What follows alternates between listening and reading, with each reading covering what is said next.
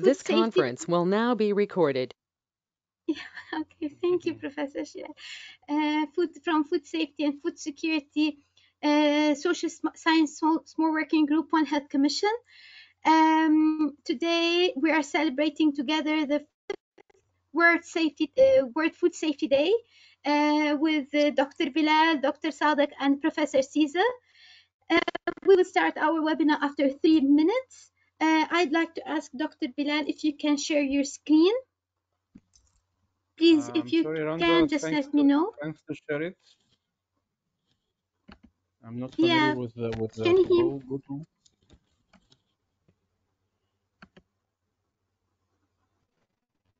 Yes, so can you share your screen, Professor, Doctor? No, I can't. I'm not familiar with this application. Can you share it? Yes, just a moment. Yeah. Okay. You know that the network is too slow here.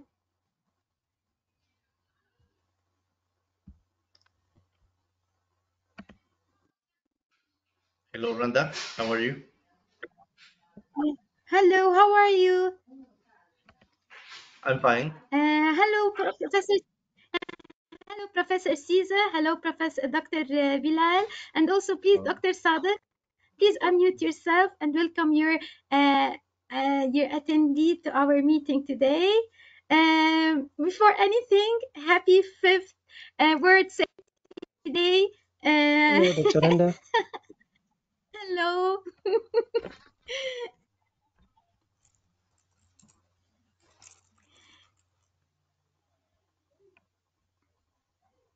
Okay, so you look awesome. Dr. Bilal, could you please unmute yourself and show if you can also Yes. turn on Yes. your camera, please? You? I'm muted now, but I can't share my screen right now. Happy to share with you in Yeah. this webinar. Nice to meet you, Dr. Caesar, Professor Caesar, Dr. Sadeh, Randa, and all the attendees. It's a pleasure to meet all of you. Also, it's our pleasure to meet you, Doctor. Since our attendee are familiar with our small working group, I'd like to ask Dr. Bilal, can you please just introduce yourself to the attendee? Meanwhile, I'm going to share my screen to show you presentation. Okay, I am Bilal Abdel Fattah. I'm from Egypt. 13 years of experience in quality and food safety in Saudi Arabia and in Egypt, in food production, Americana and Johaina, meat production, poultry processed production, and juice and milk production. And in Majid Futaim, Carrefour, in retail industry, I am now responsible for quality manager position in retail and e-commerce right now. Thank you so much, Dr. Bilal. Thank you. I'm gonna share your presentation. Please just give me a few moments because it's taking some time. Okay.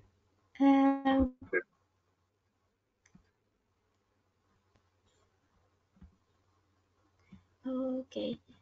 So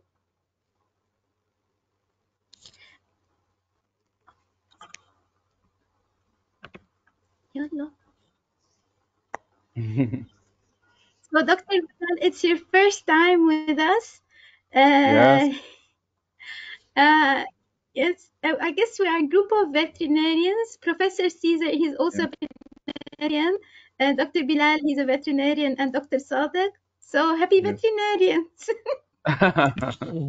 Thank you. Honored to meet with you. Oh, I don't know. It's taking a lot of time.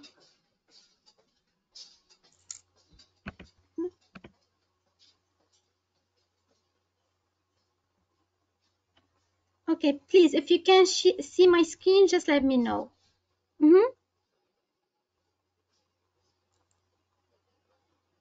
Seems to be in process now. Yes. I'd like to ask the audience, please mute yourself because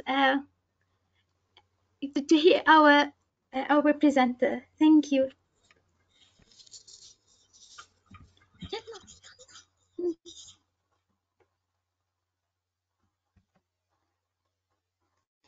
Okay, I'm gonna turn off my camera, please.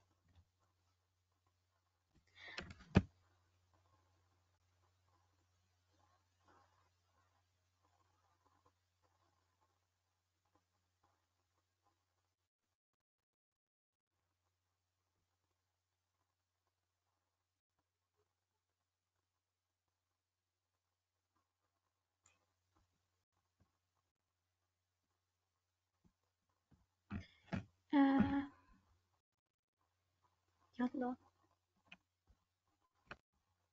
I'm trying to share, Randa. Is it appearing now? My screen appearing now? Yes, actually, you are the presenter, and also Yeah. after that, Dr. Sadiq and Professor Caesar. So you can share your Okay. screen. I'm sharing this now. Can you see it now?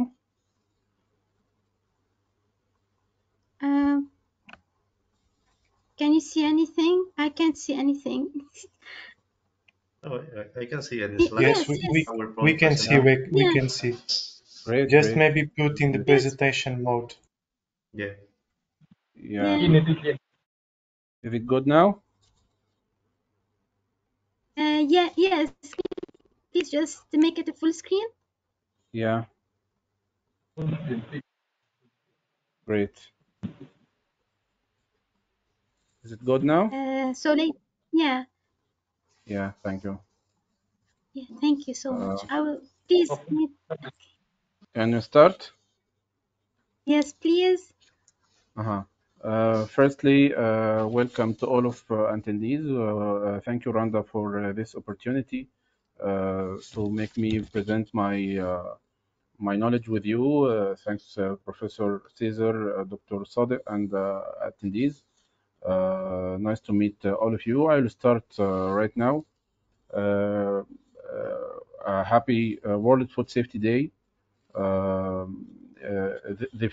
The biggest challenge to us who are working in food safety field, culture of people in the field and customers. Sometimes customers doesn't know what's right and wrong, but we can start, or we must start with the worker in the field, doctors, our college doctors, and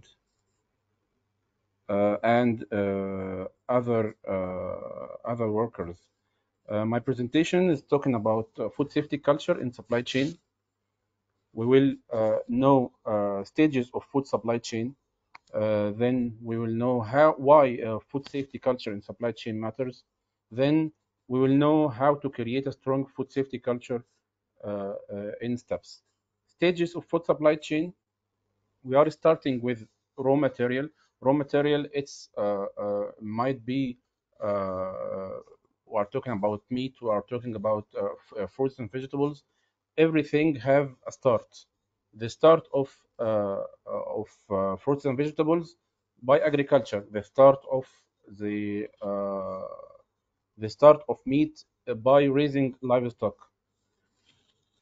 By raising livestock. Then the second stage is supplier, handling and storage. Uh, the uh, this stage is a transition stage between the first the starting and the processing stage. Then processing, then distribution of the product, then retailing, then consumption. Am I clear right now? Am I clear?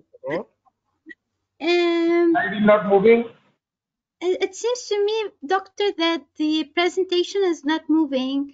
Even one of the attendee, he was trying just to inform us that. Yes, now it's moving. Yeah. Yeah. Is it good Thank now? you. It is not in full. It is not in full. It is mode. PPT mode. It is not in PPT mode. I can't hear you. Okay, can you please just write down in the chat box if you want to add anything? Yeah. I guess it's Mr. Muhammad, maybe. So, can you please, sir, just make your presentation in full Yeah. screen mode? Yeah. Okay. Okay. Can you please try that one more time? Okay. Is it clear now? Can you please just move the slides? I'm moving it now. Yeah, actually, nothing is moving from as I see from my side. You can just Nothing is close. Yeah, you can just close the window and reopen it. Okay. moving. Yeah, thank you. Speak in chat. It will happen. I don't know who's trying to speak here. Are you? Uh,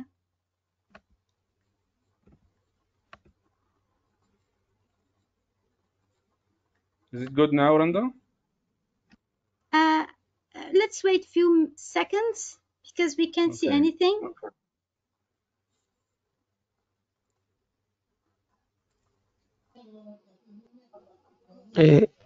Hello, Randa.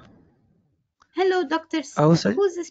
yes, it's Dr. Sadiq. I will suggest that I or Dr. Or Professor Caesar should continue with the presentation so that we respect the time. No, we can wait for a few minutes. Okay, no problem. Thank you. Is it clear now? Yes, it's clear. Moving, yeah? Mm-hmm. No, Yeah, try thank moving, you. Thank you. the slide so that we can Yeah, yeah. try moving. Sorry for disturbance. We'll continue from here. But it's The not stage. moving. The slides, Yeah, the slides are not moving. yeah. Okay, Now they they are are moving moving. now. They are moving. Yeah, Moving, thank yeah? you. Yeah, Thank you. Thank thank you. you. Sorry for disturbance. Okay. We will start with the first step of or first stage of the food supply chain.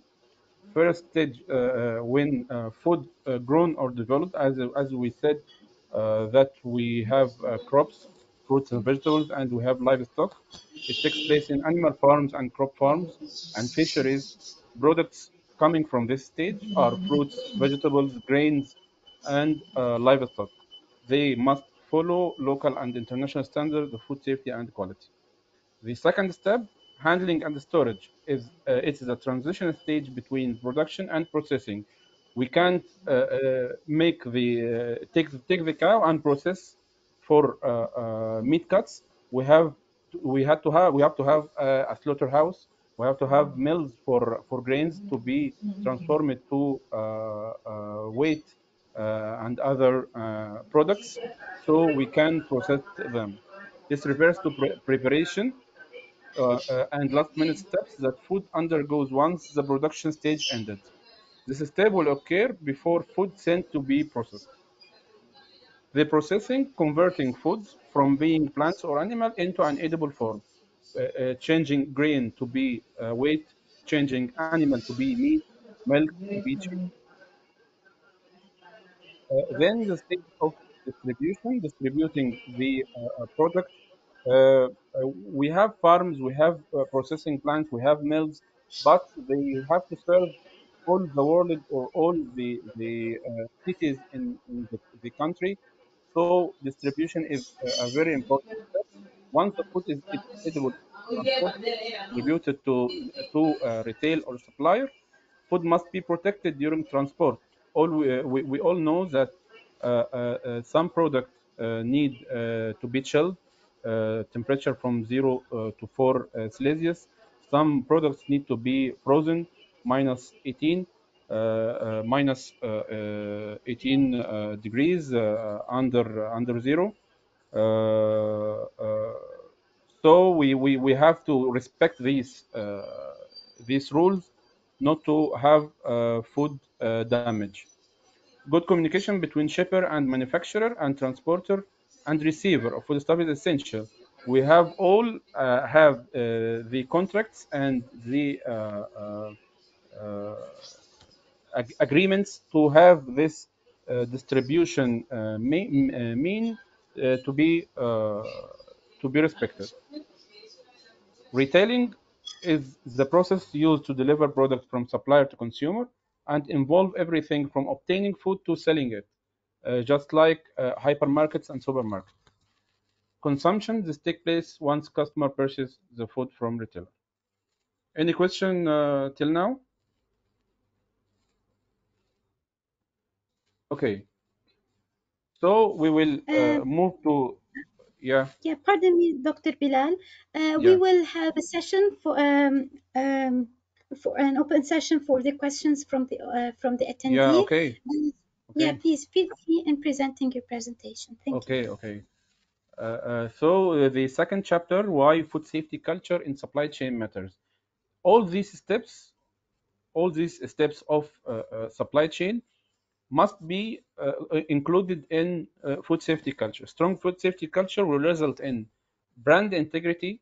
So when you see a brand, Nestle, Mars, Pepsi, you have the trust in it. If they have the food safety culture, then customer loyalty, the customer will be loyal to your product if you have quality and food safety level is respected. Supply chain stability, so we will explain this, and boosting profits.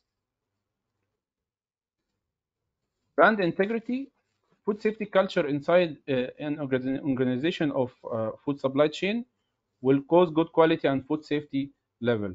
The brand or the organization who respects food safety, it will impact on the quality of food safety and quality levels and low incidence of food safety and quality. So it will be reflected on their brand.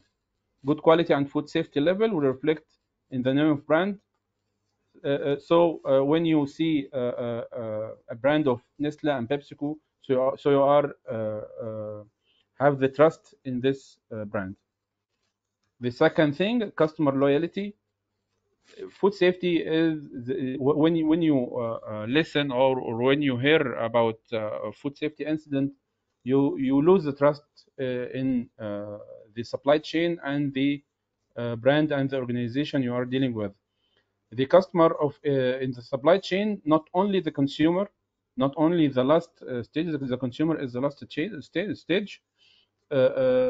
The processing plant, customer to production organization, and retail is a customer to the processing and so on. Supply chain stability, when we have food safety culture, so we have good quality and food safety levels, so we have very low incidence of food safety and the quality, so supply chain will be intact and not disrupted. Once one food safety incident, as we say, in any stage of supply chain might cause broken food supply chain. Broken food supply chain will cause disruption in all stages. It will stop the chain, so will lead to financial instability and financial losses. Boosting profits, practicing a strong food safety culture mean ensuring high standard of food safety and quality. If you deliver best food, your customer base will automatically increase. When I trust Nestle, when I trust Carrefour, when I trust any brand, so I will deal with them all the time, and I will talk to everybody about them. So more customers, so more profits. More and more people will prefer buying from you, meaning that you will make sales and greater profits. The last chapter, how to create a strong food safety culture.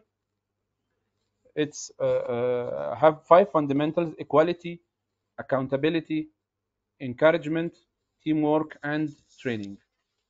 Equality, it means that I am a quality and food safety manager, that if even a CEO of the company, when he enters the factory, he have to respect food safety rules.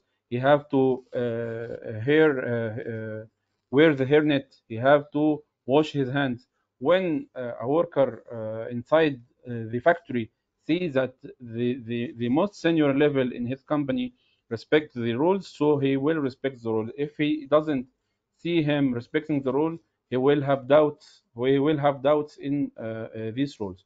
Food safety rules are more likely to be practiced by all employees if the senior management practice them.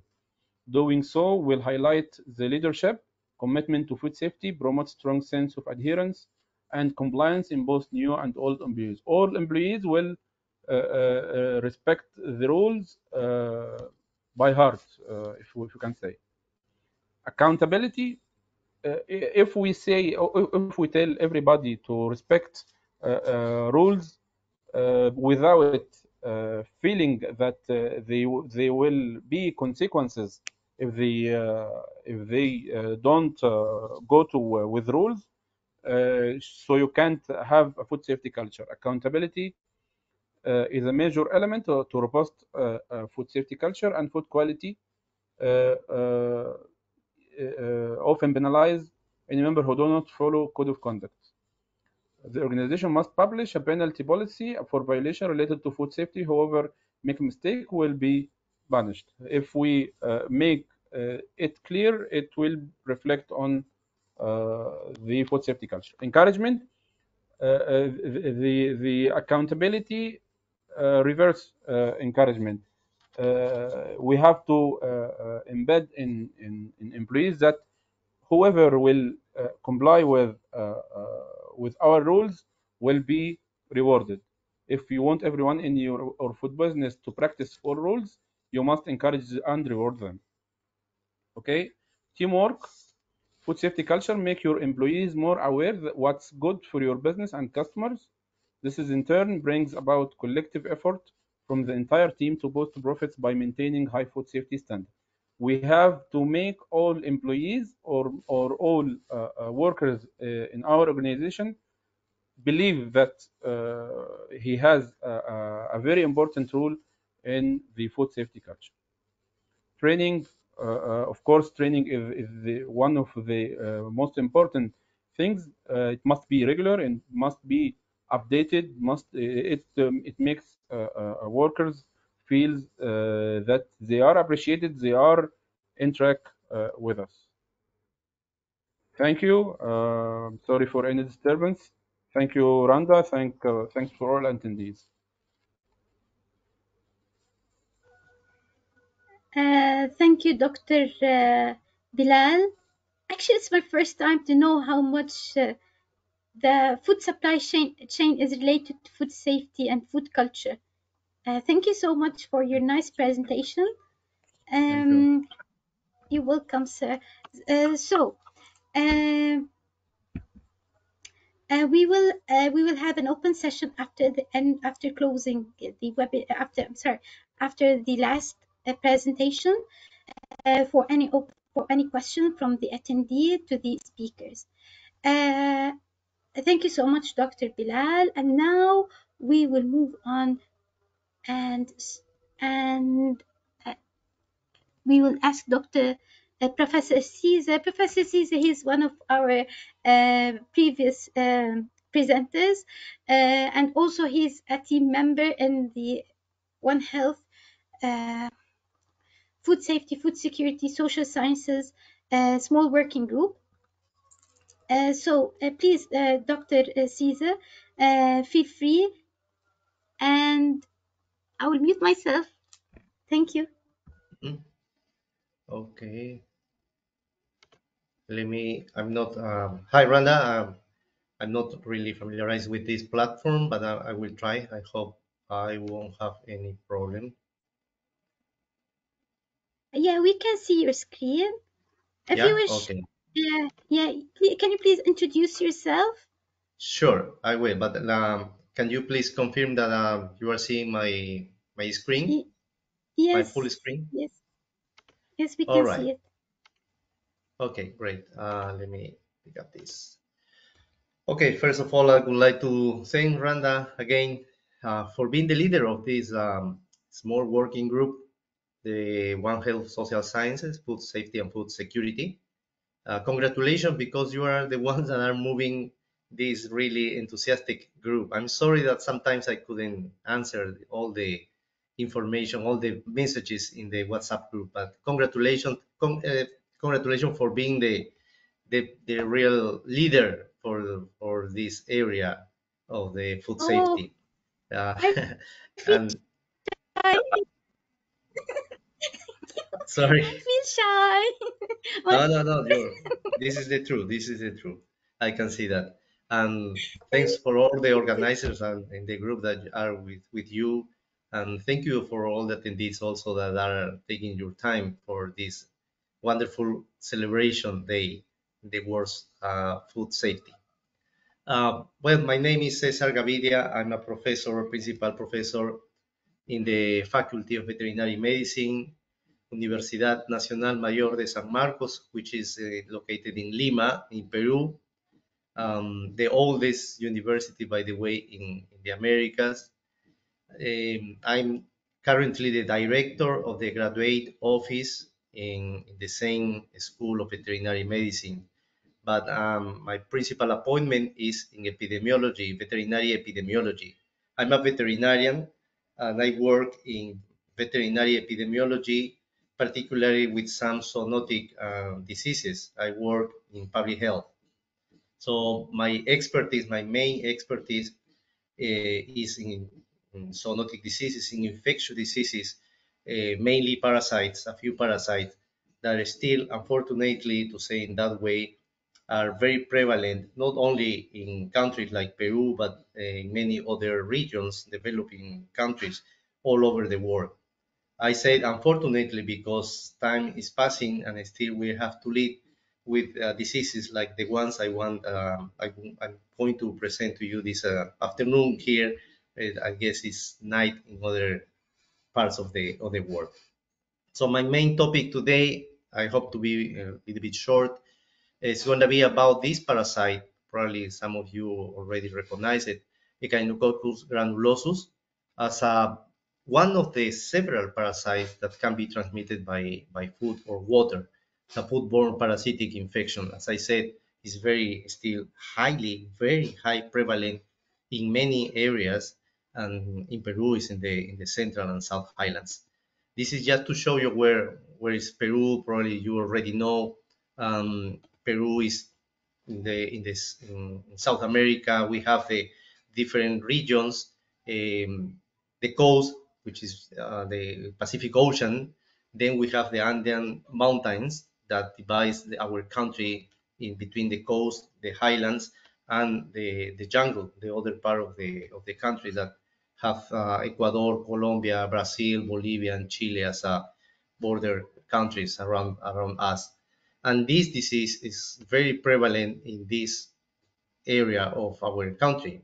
Not only, but it's highly prevalent in the central and also in the south of the highlands. Popular cities like Cusco, probably because of Machu Picchu. That's the area. I don't want to scare you, but this is the area that we have Echinococcus granulosus. Probably you already know about this important ranking of the infectious diseases that can be transmitted by food or water. And in this ranking, still we see as number one Tinea solium. This is another parasite that we also have in the same areas. And the two most important species of Echinococcus, Echinococcus granulosus and Echinococcus multilocularis. Thanks God we have only Echinococcus granulosus and Echinococcus vogeli, which is another one in our country. But areas of countries like in Asia, like China, have both of them. But I want to point out, I want to take your attention that among the different diseases that can be transmitted by food, Tinea solium and Echinococcus granulosus are in the first two tops. This is what happened not only in Peru, as I said, but probably in many other countries like the raising livestock in general, but particularly sheep, along with dogs as a pet wards, and also people around, are the particular conditions for the parasite to survive. It's like the parasite already knows what to do with these three different animal species in order to survive and remain as a problem for so many years. No? This is not a new disease. This is a very old disease in different countries in the world, and still so many countries trying to control, trying to prevent and eliminate the parasite. And we are struggling, we are fighting against the parasite for decades, even for centuries in some areas in the planet. This is another particular condition for this parasite. This is a close contact that we have kids with dogs, and probably to get the infection at early ages. The problem becomes when people is adult or young, but the infection comes at these ages, and so they are in high risk to get infected by the close contact with the dogs. And of course, it happens in rural areas. There is no probably water, there are no soap, there's no hygiene, sanitation, etc. You know all the characteristics for the rural areas. And they have always not only one, two dogs, probably three or four or five, because the dogs take care of the animals. But the kids are in close contact. They don't wash their hands before eating, or probably the contamination is in all the environment. So at the time they consume vegetables or water, they can be infected with the parasite. Just a cute picture. Of course, this is very nice picture from the highlands, nice girls, and you can see this contact with the dog, which is the definitive host of the parasite. Briefly, just to remind you, probably for those who already know about parasites, the life cycle of the Cainococcus granulosus is the adult stage is a small tinea living in the small intestine of dogs. In general, it could be foxes or wolf, but the domestic dog is the most important in the life cycle of the parasite. So eggs, proglottids, gravid proglottids can go to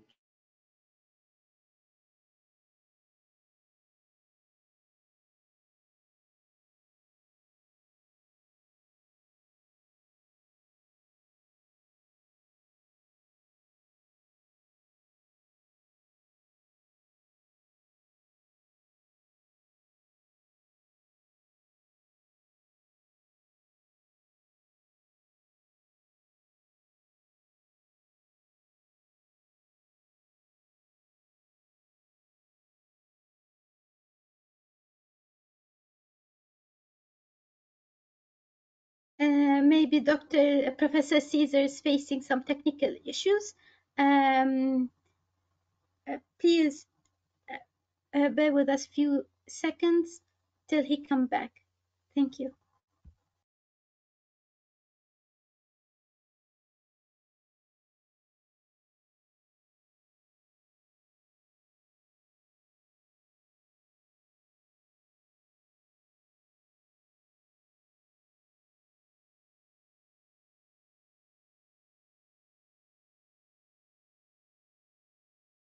Maybe we can share a few things about our small working group till Professor Caesar rejoin us.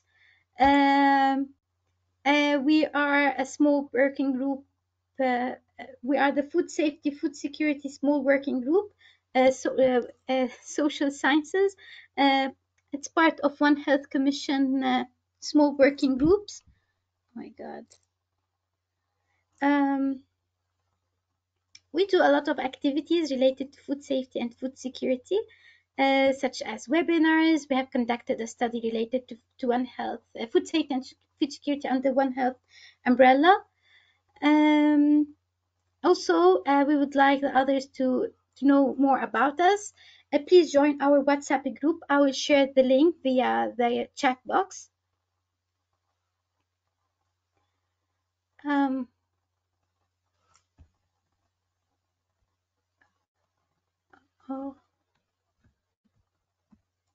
Also, I'm going to share the link of the attendance in case any of the attendee would like to have to get a certificate for attending today's webinar. Maybe Dr. Sadiq, you can move on. Tell Dr. Caesar rejoin us. What do you think? Because even he's maybe. Okay, Randa. Okay, he's back. He's back. He's back. Great, great. Thank you so much. Okay, please, Dr. Caesar, the floor is yours.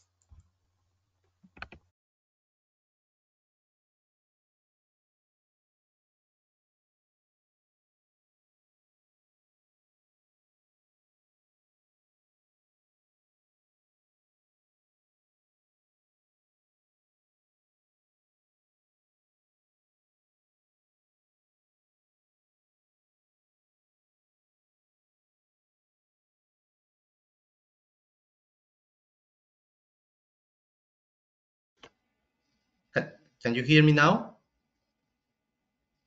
Randa? Yes, Can you Professor, hear we can me? hear you.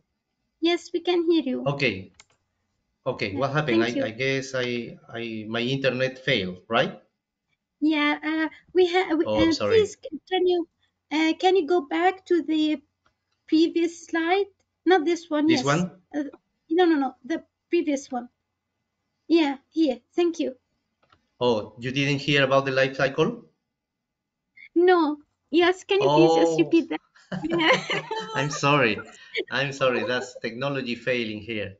Okay. Yeah. So you didn't hear anything about the life cycle. Oh my God. No. Okay. Yeah, it was a Okay. story. I know. I'm sorry. Okay.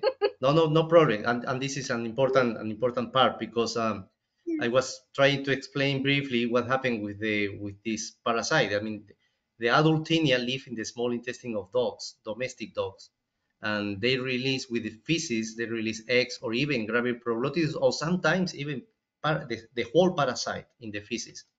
In any way, the contamination in the environment is heavy. Um, Water, pasture, vegetables in general can be contaminated with eggs of this Echinococcus granulosus. The intermediate host could be sheep, cattle, horses, llamas, alpacas in Peru. Uh, all the animals can be intermediate hosts, herbivores in general. And each one of these eggs of the parasite, the adult parasite, can develop into a cyst, particularly in liver and lungs. Could be in any organ, any part of the body of the animal.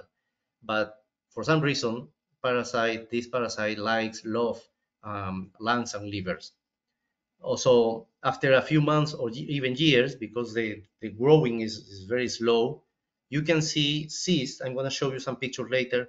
Cysts containing hundreds or thousands of parasites, the larval stage of the parasite, which is this one. And the life cycle is closed because the people in these areas, because of the lack of knowledge of the parasite cycle, of course, they feed the dogs intentionally as a reward, for instance, as a reward of for the dogs, or make the dogs more brave to take care of the flock.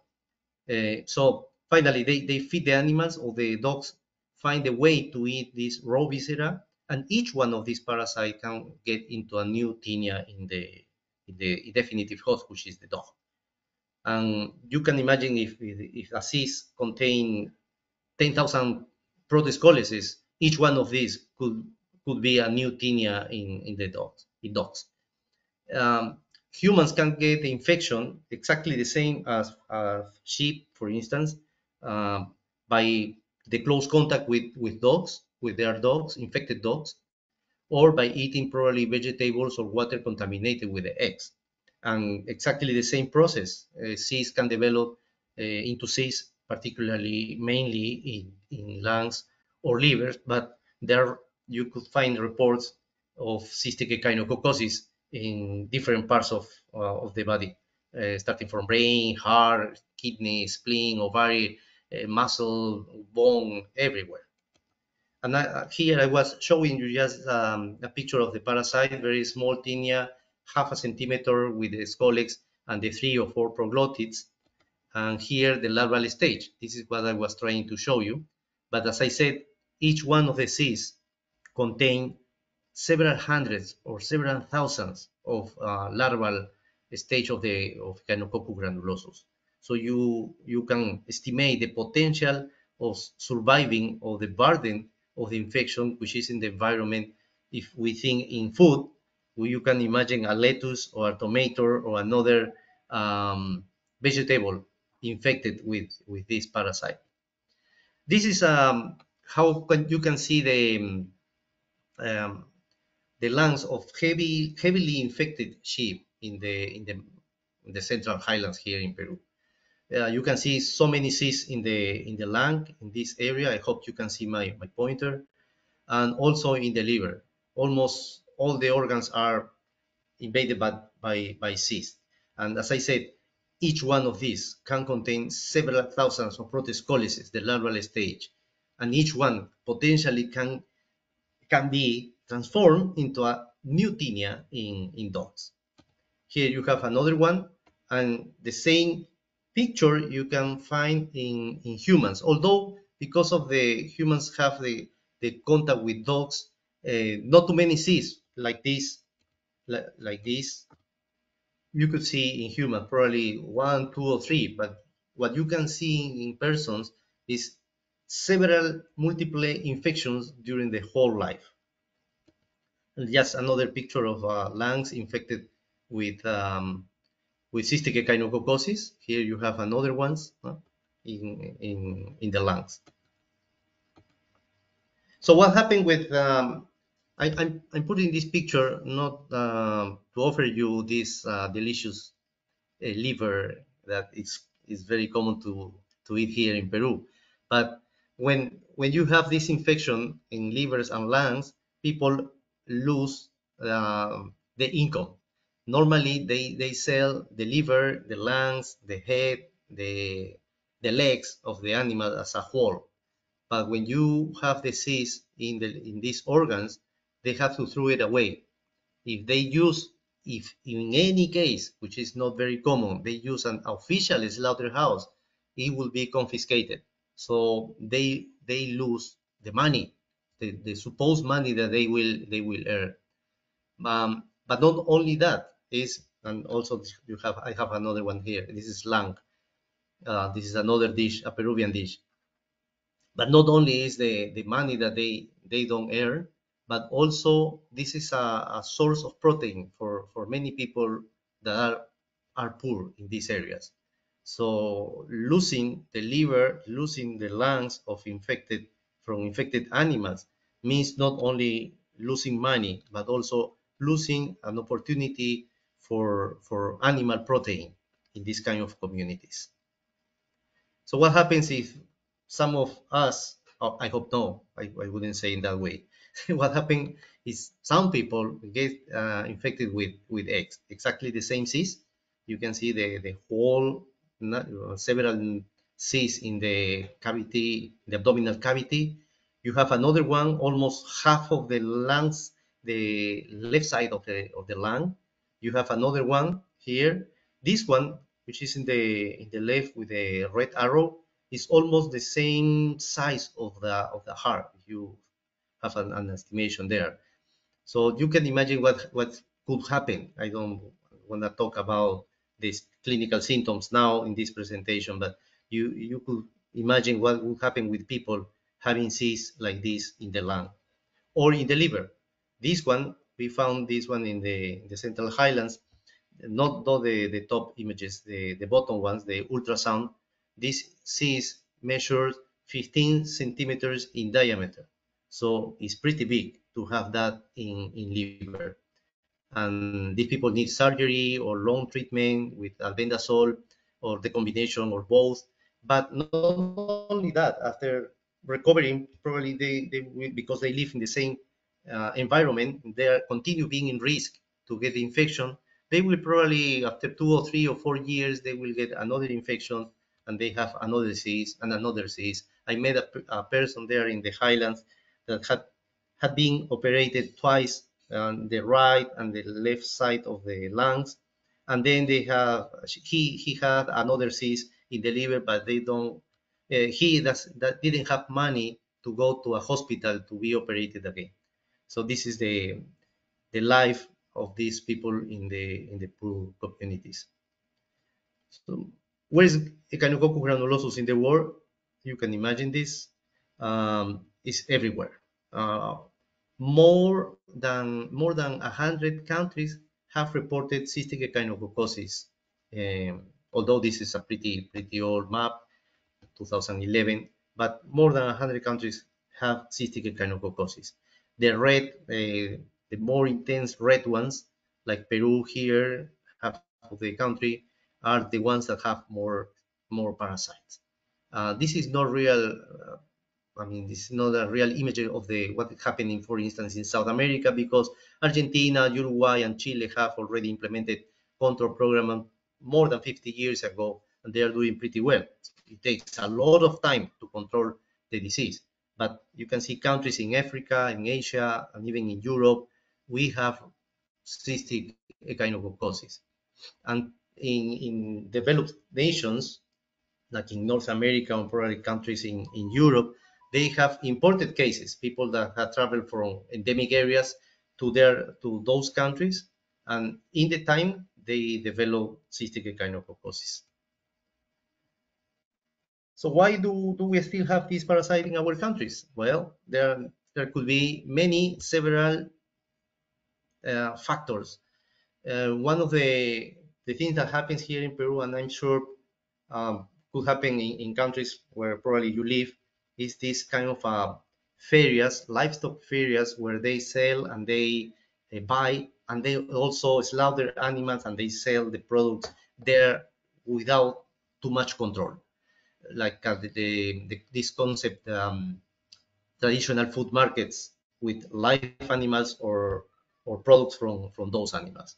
This is very common here in Peru still, not only, particularly in the highlands, but not only that. There are other kind of similar markets. Sorry? I'm okay, Randa? Yes, Professor. Maybe yeah, we can hear you. Yeah, thank you. Okay. A few more minutes and I think I'm done. This is a community, for instance, in the highlands. So you see the mountains, you see how people live in these kind of houses, isolated. There's no road, there's no electricity, there's no sewage, there's no tap water, as you can imagine. Here, I show you this picture because here in this red cycle, you can see the life cycle of the parasite, the one that I already explained to you. But nobody understood this is the small health center in these rural communities. They have this nice drawing in the wall, but nobody understood that. I was asking people and nobody could explain what is here. That means that it's not enough to trying to control the diseases like this. Just making some propaganda is not enough. We need to use more strategies or strategies that really can be applied and really can have an effect in controlling or preventing these zoonotic parasites. The same images the same picture you saw before. Again, this is very common to see families having a group of sheep always with dogs, 2, 3, 4, 5, and a person taking care of the animals. And also like this, people in these communities, they don't use official slaughterhouses as the one that probably as a veterinarians we know. They kill the animals in the backyard, sometimes because they need to eat something there, or they're celebrating, they have a party, or when they need some money, they kill the animal and they sell the meat or whatever. And you can see around 2 dogs that probably they are eating the blood, but also the viscera if this is already infected, and even cat. But fortunately, the life cycle of Echinococcus granuloso doesn't go through cats, through domestic cats. Again, another picture here where people just pick up a place near to a small rivers to use the water, and they slaughter the animals like here. This is in the south. Another, let's call it, I don't want to use illegal, but this is an informal abattoir in the South Highlands here in Peru, in Puno, where they slaughter sheep, alpacas, and llamas. As you see, there's no wall, so there's a free access for dogs that are roaming always. They are roaming around trying to get some food for them. Again, another picture of this informal slaughterhouses, and also these traditional food markets where anyone can go there and purchase whatever they want from these animals. And also this custom, this habit, in some communities, when an animal is dead, they just threw away the dead body in some areas. But there's a free access for these roaming dogs, and they go directly. Very interesting, because I was expecting that the dogs eat the legs or the muscle first, but it's not.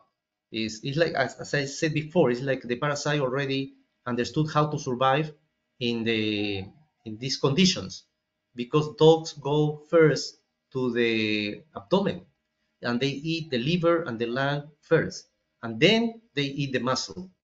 So it's exactly what the parasite needs to continue the life cycle. Another picture of the same. And finally, I have another question for you. Are Echinococcus granulosus eggs present in our food? Yes. The answer is yes. So if you're, I'm sorry, I don't want to be disgusting with this, what I'm going to say, but if you want to eat something like this in countries where we have this kind of parasite, you have to be sure that it's very, very clean, because there are some reports. Let me put it in big here. There are several actually reports. This is a report of finding Echinococcus granulosus eggs by PCR in food, vegetables, and fruit that were destined for animals, for gorillas. But let me go to the next one. This is another study. Let me show you here. This is another study in Switzerland. Very interesting research that were done by a group of from Dr. Peter de Places. They collected lettuce from the markets, and they were studying what kind of parasites could be present in this lettuce, and using PCR, of course. And what they found, among the other parasites that you can see in this picture, they found Echinococcus multilocularis in 2 samples, and this is in a developed nation. They have, because the life cycle is different, Echinococcus multilocularis, they have foxes. So probably foxes are contaminating the vegetables that they are consuming in the markets. One more, talking about the contamination of food. This is a review, a meta-analysis, and you can see here in Iran, there's also Echinococcus granulosus. I don't remember here in this paper if they collected sample from the environment or from vegetables. The same in Nigeria. Let me go down. Let me go down. I know this is very small. This is why I'm trying to enlarge here. Also in Turkey, Echinococcus detected in this country, Saudi Arabia, and very interesting study in Libya, because they collected tomatoes, cucumbers, again lettuce, and cress, and they found eggs of different tinias, but particularly Echinococcus spp. So It is clear. You may ask me, where is Peru in this list of countries? Iran, Nigeria, Turkey, Pakistan. Where is Peru here? Well, Peru is not still in the list because we haven't studied vegetables or water looking for Echinococcus granulosus X. But probably after these experiences in different countries, even Switzerland, we are planning to do this study hopefully soon in the Central Highlands, collecting different vegetables. There's a process for collecting the material, of course, and doing the PCR. And maybe in the next year, we will increase our list of countries with eggs of Echinococcus granulosus. I'm going to skip this because it's almost the same. And the other question could be this one. Is there any other vector that we can get the infection with eggs of Echinococcus granulosus? This is a pretty old question, really. Still Michael Gemmer, a researcher that already dead many years ago. And the answer in this for this question is again is yes. But recently, let me enlarge again this one. You can see here Coleopteras and Dipteras, flies or dung beetles or ground beetles that are carrying eggs of Echinococcus multilocularis, as you can see here, or Echinococcus granulosus insulatum or Echinococcus spp. So not only we can get the infection through directly by touching the dogs and not washing the hands and eating something, or because the dogs lick me, or because I eat a salad with lettuce, tomatoes, or everything, and was already contaminated, but also through different mechanical vectors, carriers that can transport the eggs or the parasite to different places.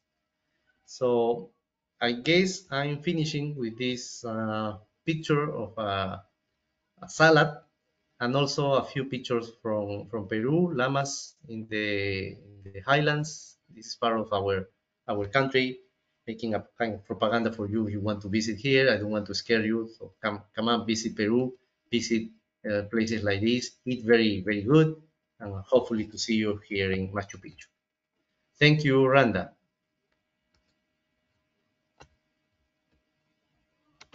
Oh, thank you, Professor Caesar. Thank you for the nice photos, as usual. Actually, after Dr. Bilal, I was encouraged to eat meat. After your presentation, no more meat in my life. No, that was not my So, intention. Sorry. yeah, so but you had some good, nice photos for delicious plates from your country. So, You're welcome. You're welcome to come. so yes, I'm It's coming. expensive now. Yeah. Not really. Well, probably the ticket, the airfare, but here in Peru it's not expensive. You come, you have my house for hosting you. Oh, thank you, Professor. Thank So, you, Professor. uh, Thank you. there is a few questions to Professor Caesar. I would like to ask you if you can stay with us till the end of the till the end of the webinar, or you're gonna leave. I can stay. I can try to stay, Randa. Great, because there's some few questions for you. Actually, it was an awesome presentation. At the beginning of our webinar, we have covered the part of the food safety and food supply chain. With Dr. Caesar, we have food culture, food safety, food supply chain for the first presentation. The second presentation with Professor Caesar, we have covered one of the most important zoonotic parasite and how it's related to our food culture and food safety. Thank you for a nice presentation.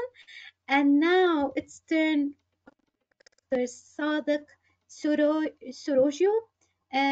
So please, Dr. Sadak, I'd like to ask you to present your presentation, to share your presentation, and the floor is yours right now. Thank you, dear.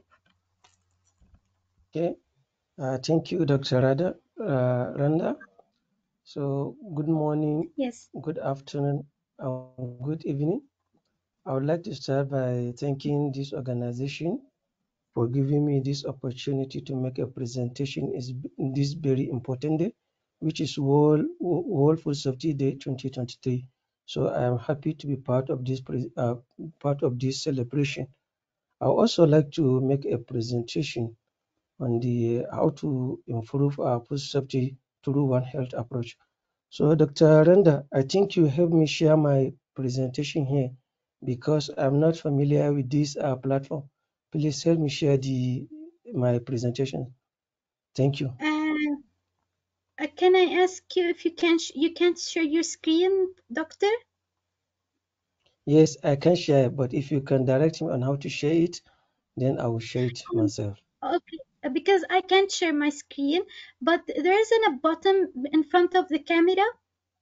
There's X Yes, for leave, and then there's share. There's something look like a screen, or play YouTube screen yes. look like, yeah. Please, can you please Okay, just share.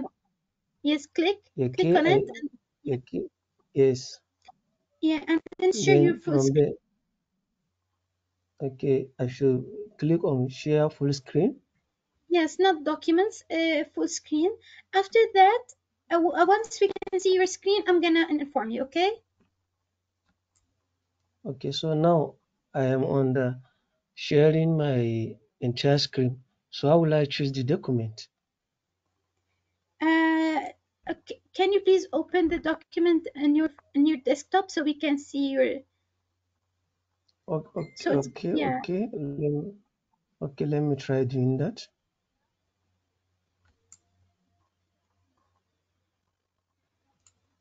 Meanwhile, I'd like to ask the attendee, please, can you please just fill the form? Also, in order to the form of attendance, we have shared it in our chat box. I'm gonna share it one more time.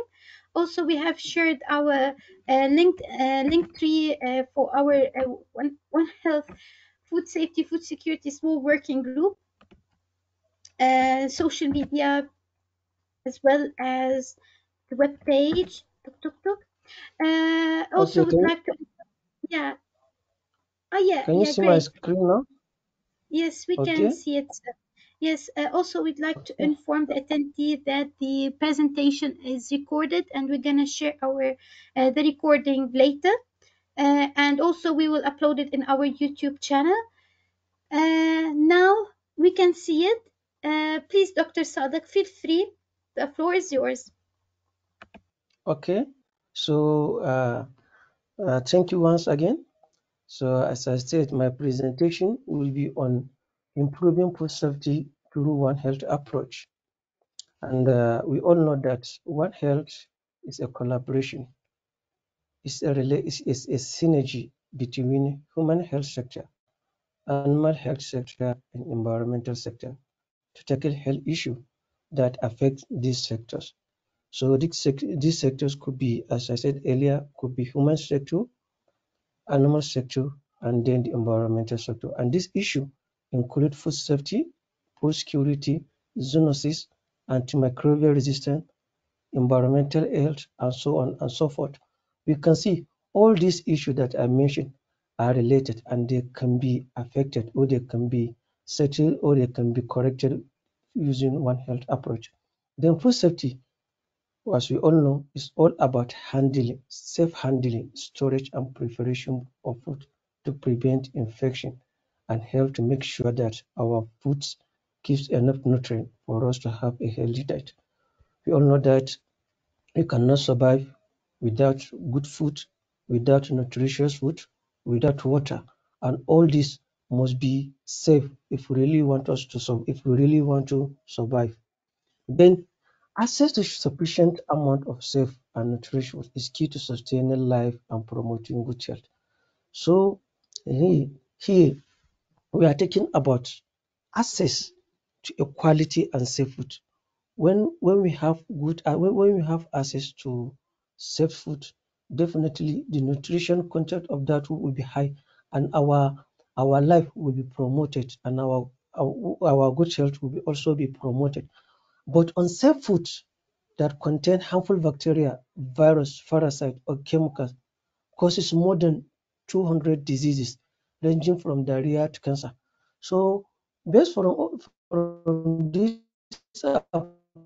point, we see that consuming unsafe food can cause a lot of diseases ranging from diarrhea to cancer. So we can see that consuming unsafe food is a very dangerous to our health. Therefore, it is very important to make sure that our food is safe all the time. Then it also creates a vicious cycle of diseases and malnutrition, particularly affecting infants, young children, early and sick.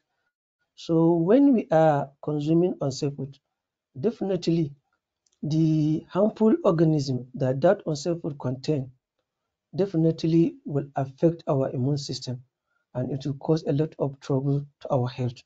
So a good collaboration between human health sector, animal health sector, and the environmental sector is needed to help ensure food safety and stronger food system.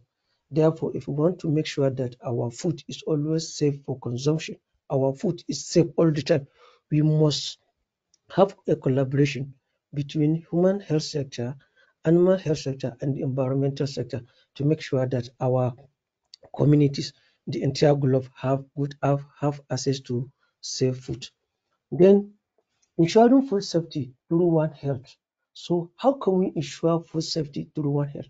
So we can ensure food safety through these steps. Number one, through good environmental practices. When we say environmental practices, we all know that human health and animal health are interdependent, and at the same time, both depend on the environment. So therefore, environment play a very vital role in food safety.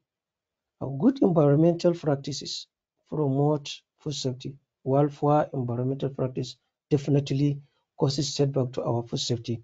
So practices like excess use of chemical fertilizers, improper disposal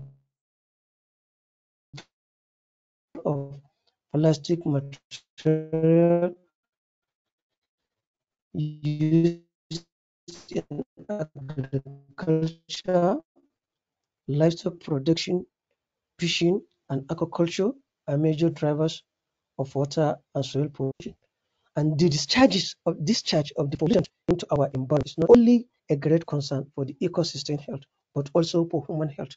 So now, when we are using uh, excess chemical fertilizers, excess pesticide in our farms, so definitely when there is rainfall, that fertilizer, that chemicals, that pesticide will be washed away to our rivers.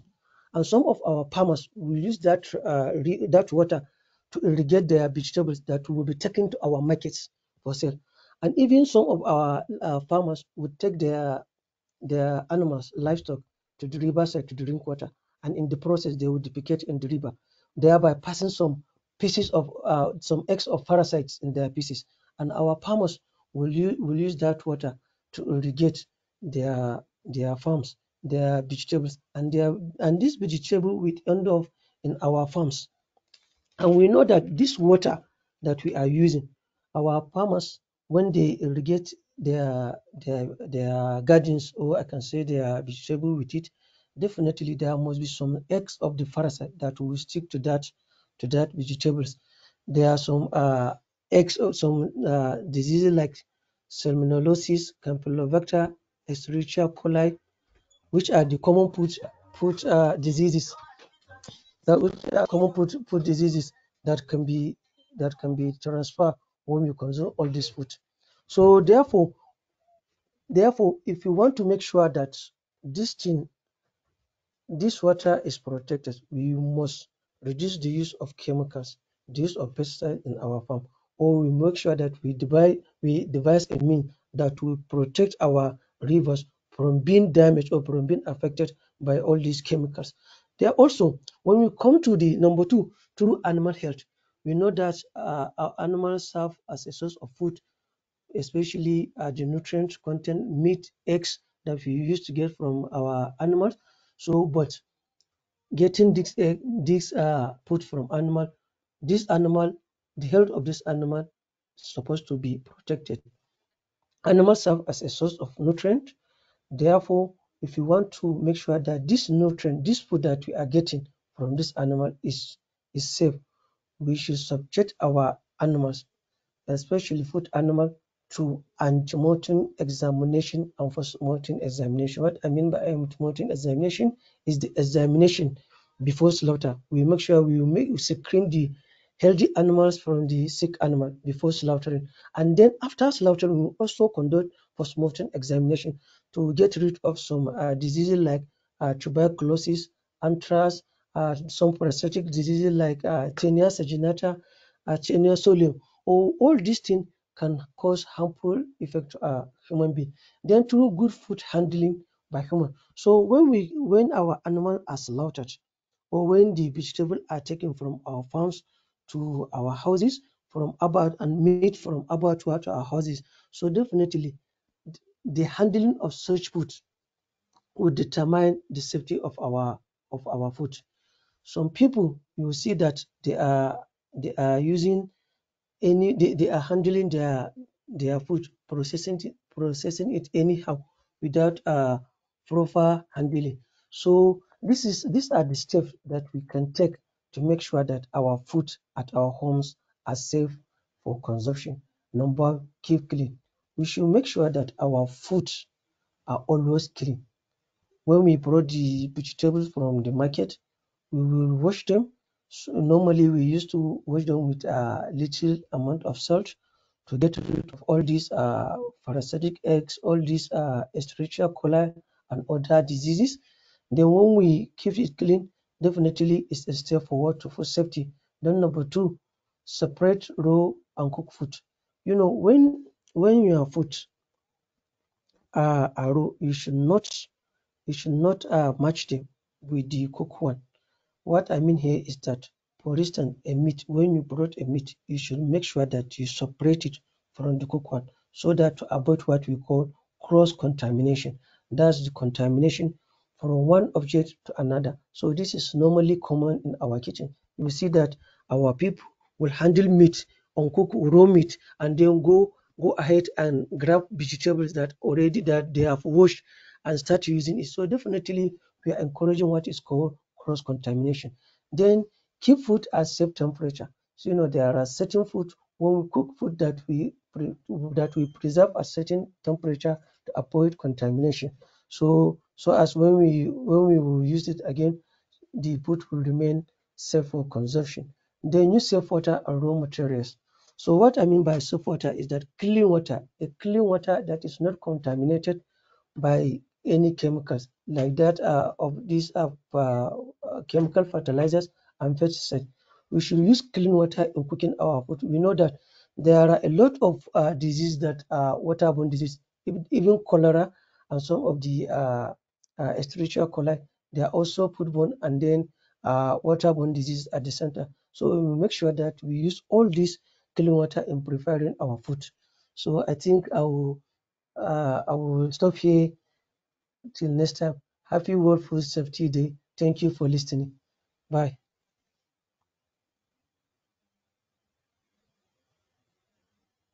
Hello.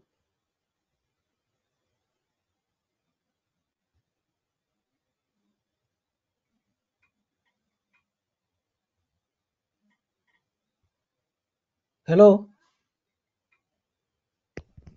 Hello. Hello. I'm with you. I'm with you. Dr. Okay. Randa, where Hope are you? you.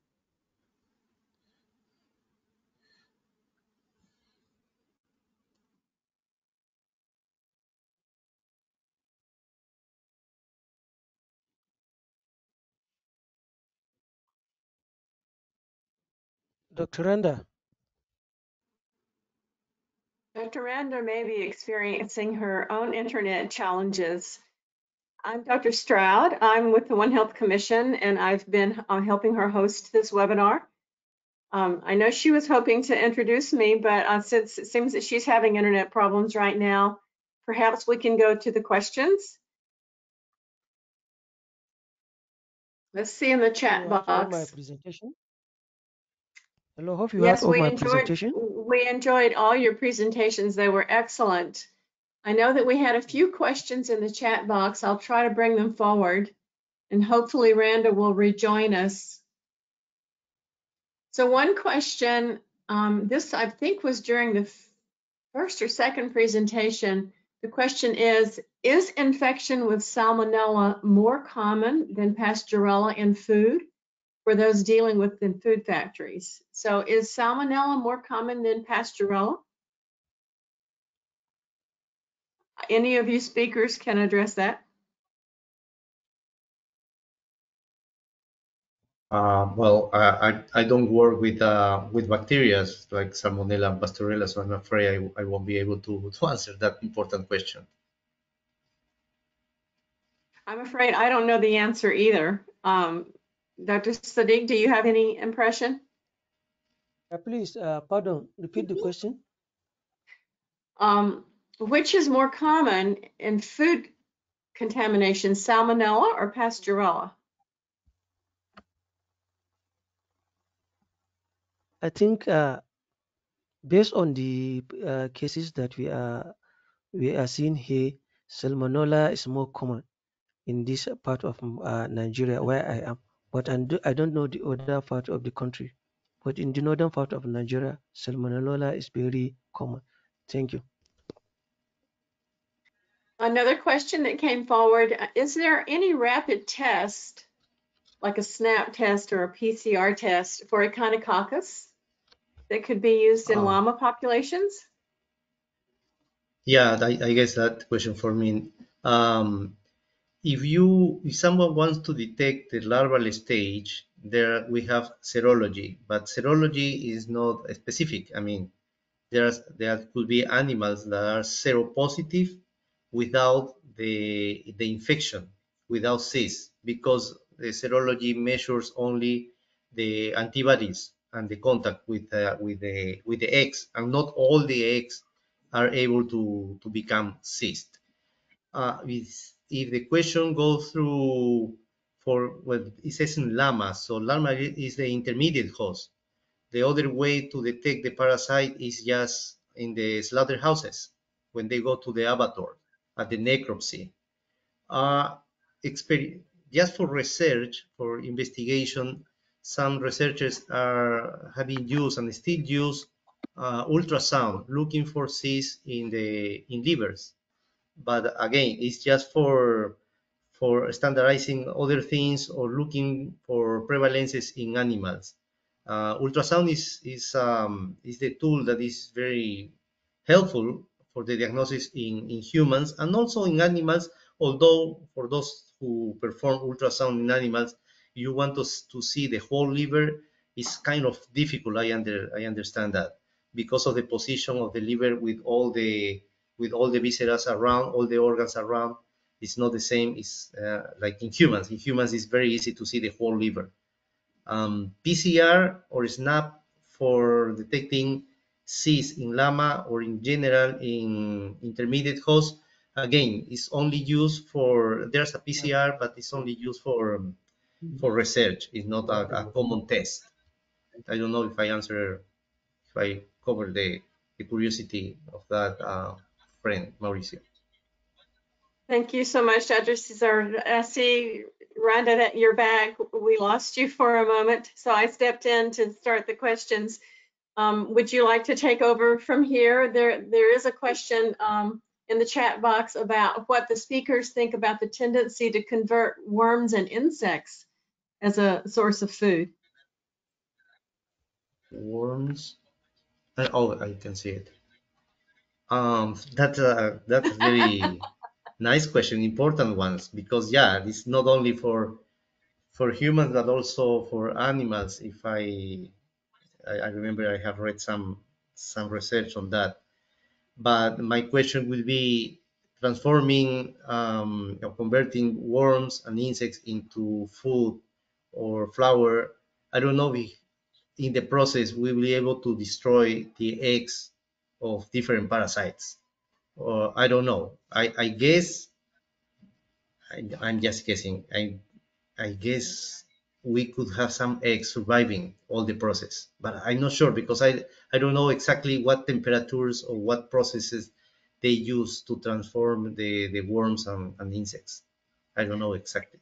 That's an important question, by the way. It is an important question. If I could just make a comment, this to me is a prime example of how important the One Health approach is, because we need the entomologist, the people who know about Yes. insects and their parasites. We need them in the conversation about food safety.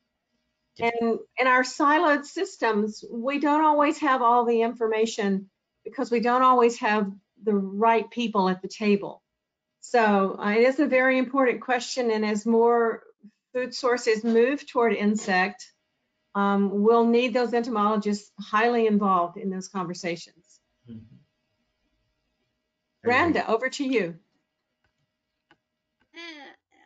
I'll check if there's any more questions. I guess that there's some questions Dr. Professor Caesar has answered in the chat because it was written in Spanish. Gracias, Estemote, is that correct? Yeah. Yes, that's correct. That's correct.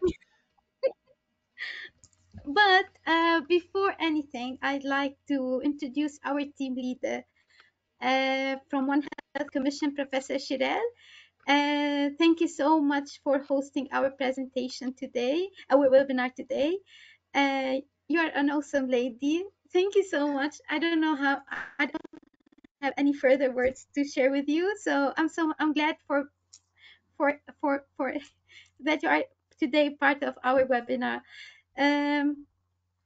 Also, I'd like to ask if there's any questions from the attendee. You can just drop them down in our chat box. If nobody, or you can just unmute yourself and ask directly to our speaker before closing our webinar. Oh, yeah, there's one. Can I read it? Okay. Do you want me to read it, Professor?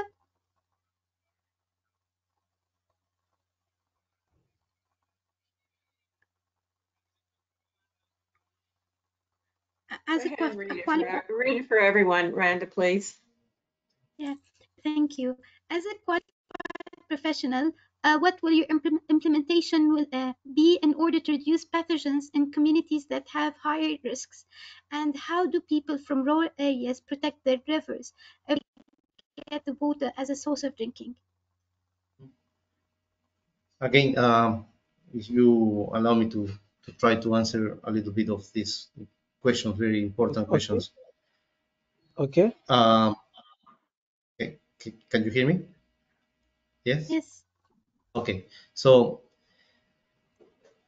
trying to implement something that in order to reduce, control measures, control strategies will work as long as, that's my impression, will work as long as people get involved in what they are doing. What I mean is, I know that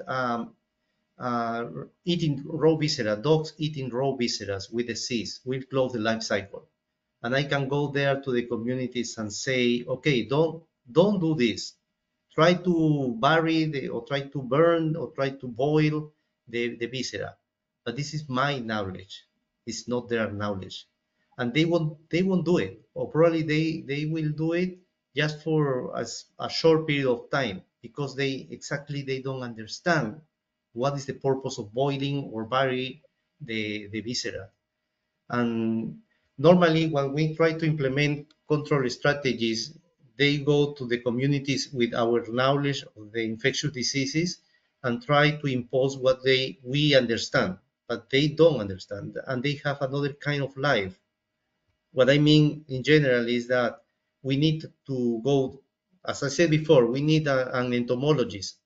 So, but for this kind of diseases, with these sociologists, we need anthropologists, that people that better understand their belief, their habits, their lifestyle, and they have the impression of the perception of the diseases in their animals and also the diseases on them.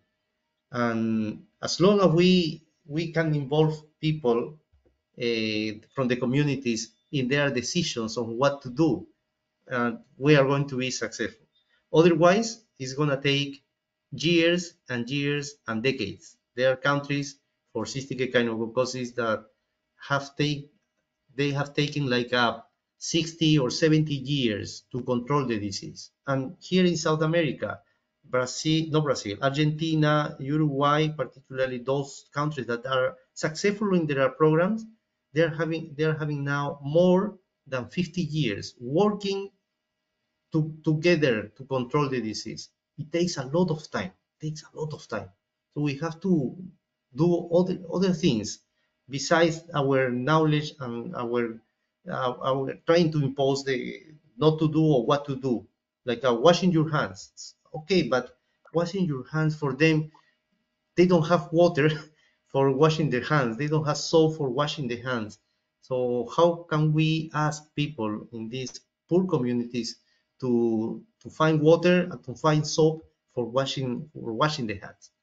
Um, Maybe that we can we can discuss about that, but I think we have to understand this behavior of the people in rural communities. They are not our partner here. It's not. Okay, I will stop there. Okay. Let me add something to what Professor Caesar just said. Actually, for the communities that are using rivers as a source of water, what we normally do is that we used to advise them to divide the river into three: the upper part of the river for drinking, the middle part of the river for their washing and other activities, and the last part of the tail of the river for disposing their refuse. So that will prevent contamination of the water by other pathogens. Also, uh, unnecessary disposal of refuse in the river should be avoided, and the animals should have their point of drinking water so that they will not be drinking water at any part of the river to avoid contamination. Thank you. Thank you so much, Dr. Professor Caesar and Dr. Sadek. So we can conclude that the core of One Health is health equity, and health is for everybody, not only for special people. So I'd like to ask to sorry from what's his, from Dr. Tumello Faith. Please unmute yourself and ask your question. Then we will move to Dr. Zahra question. Hello, can you hear me? Yes, we can. Please go ahead. Here. First of all, I would like to thank you for the answer to my question. And I actually wrote another question here about pathogens. Is that how have you guys developed strategies of how to stop the life cycle of these pathogens that are destroying the lives of people in the rural communities? I couldn't hear. Sorry, Oh, I'm sorry. I can repeat. Sorry, I can repeat the question. I said that have you developed strategies of how to stop the life cycle of the pathogens that are destroying the lives of the people in the rural communities? Yes, I mean, if you meant Echinococcus granulosus, cystic echinococcosis. Yes, there are Yes, some. for Echinococcus granulosus, for example, like do you have a Yes, strategy of how to prevent the larvae to get into the dogs or the sheep just to stop yes, the life cycle? yeah, sure. We already know in people that works with the parasite, we already know many different strategies. One is controlling the disease by cutting the life cycle in the definitive host. I mean dogs. The praziquantel, I'm not selling praziquantel just for, but praziquantel is an excellent drug, 100% efficacious drug. Just one dose of praziquantel in dogs, you kill all the parasite. You don't destroy the eggs. So for some time, you will find eggs probably in the environment. If you think in the intermediate host, uh, 10 or 15 years ago, a researcher in Australia, Marshall Light Towels, discovered a recombinant protein called EG95, which in the time has become used as a pilot control programs in China Chile, Argentina, and we use it for 5 years as a donation here in Peru. The preliminary results in those areas show that the vaccine is working. The problem with the vaccine in sheep is how to handle under these rural and very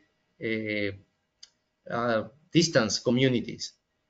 Sometimes you can schedule the vaccination for the animals, but people don't want the vaccine, or people just go far away from the point of the vaccination, and or they don't have enough number of lambs for the vaccination, etc. There's some logistic problems with the vaccine, but the vaccine works. Yes, it works, but the problem is how to put it in a big scale in these endemic areas. Education is another strategy. As always, education is everywhere, but only education will take an estimation of 100, more than 50 years, like 100 years. There's another strategy which is an early detection of humans already infected with SIS, means children in school age. This is what people are using in Argentina and China, in Chile. They make ultrasound in those kids and detect at very early stages of the parasite. Also, we were working with chemotherapy using a drug that is very close to albendazole, which is oxfendazole. Is a very old antiparasitic drug for animals, and we tested in sheep, and it's working. I mean, it's not 100% efficacious drug, but kills at least between 50% and 70% of the proteocolysis in the cyst, either in lungs or liver. So we are not disappearing the parasite, but we are reducing the risk of infection for dogs. I mean, if the dogs eat a cyst containing 1,000 proteocolysis, normally with the treatment in sheep, we reduce it to 500 or 400 cysts or 400 proteocolysis. So as you can see, there are many strategies around the parasite that we already know. The problem is how to implement it and maintaining for a long time. This is the question, and we are working on that. In Peru, we had a pilot control program for 5 years, and we are working on the results with the Ministry of Agriculture and the Ministry of Health and the university, of course. And let's see what happened with the result, because it's very easy to put a nice protocol for controlling the disease in a Word document, but then it's very hard to carry the program in the field with other difficulties. Thank you. Nice question. Okay, let me add to Thank you, what Dr. Professor Caesar. just said. Okay, let me add to what the Prof just said. Actually, there is a simple way that you can break this life cycle of all these parasites, especially those that are zoonotic. And these two steps are deworming the animal. Once you deworm the animal, definitely you break the life cycle. And then number two, deworming the human. Women can also take dewormers so that they will stop passing the eggs in their pieces, so that maybe when they defecate, use the open defecation, definitely the eggs will not be washed away to our nearby rivers, or will not affect our animals. Okay, thank you. Thank you so much, Professor Caesar and Dr. Sadiq, for the clarification. Dr. Bilal, also feel free if you want to add anything. Now we will move on to Dr. Zahra question. Thank you so much, Dr. Zahra, for your question. Faith, do you have any further questions? No, I don't have any questions at the moment, but thank you so much.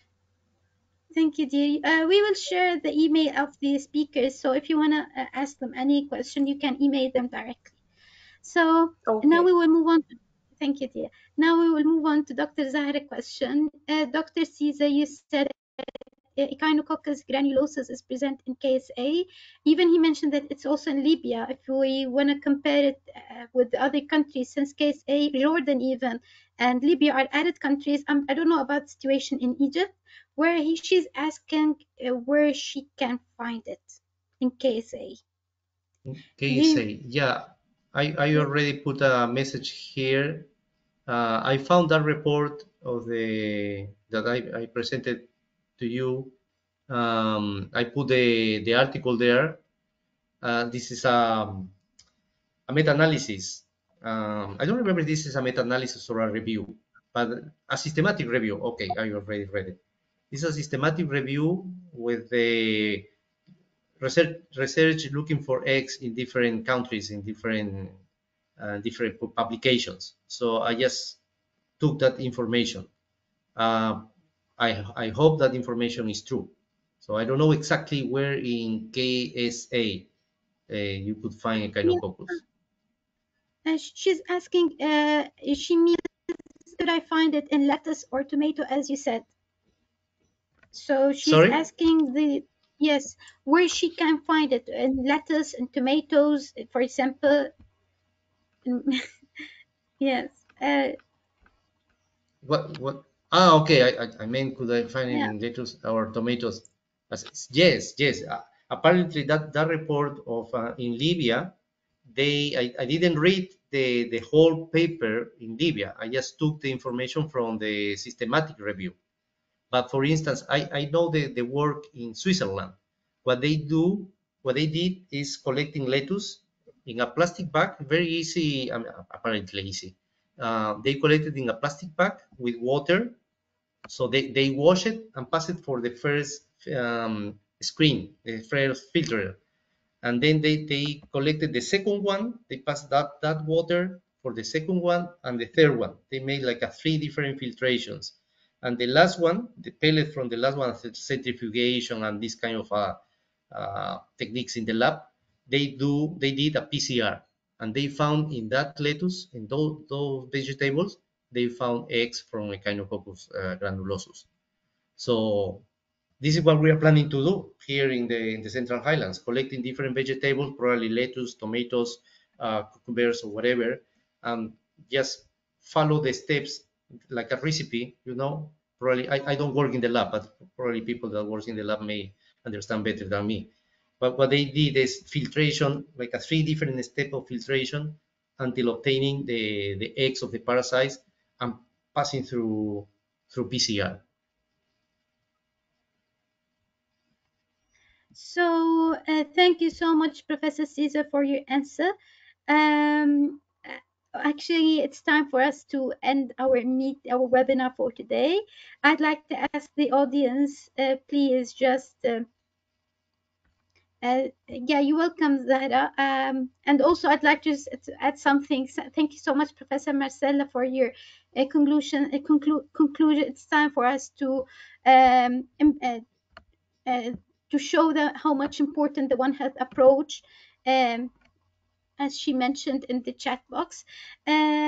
Before ending our meeting, we would like to thank everybody who had attended today, our superstar, Professor Caesar, and also our superstars, Dr.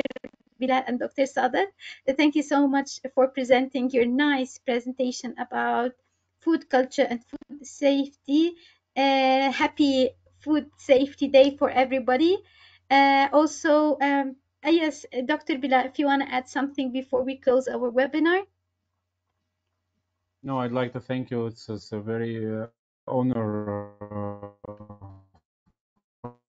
for me to be with you today, and it's not just.